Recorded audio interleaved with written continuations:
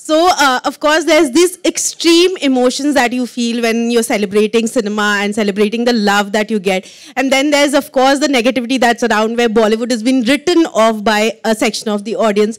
How do you deal with both these emotions, extreme emotions, and what do you have to say? Because both of your films did... Are you really going to ask us this question just now when Pathaan is released? That is what I was just coming, that both of you did so well and Pathaan is doing so well. Yeah. Is this the answer that you guys were waiting to give to the haters?